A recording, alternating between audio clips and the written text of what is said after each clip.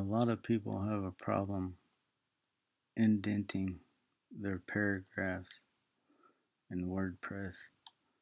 As you can see, none of my paragraphs are indented. But you can fix that easily. Just click Customize.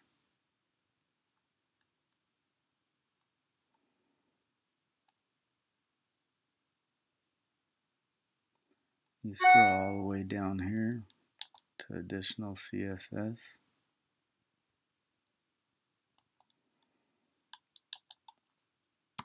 And you just add that code there. I think 60 is a little too much.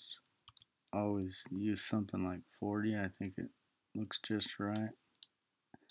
And then you click Publish. Now, as you can see, all of my paragraphs are perfectly indented.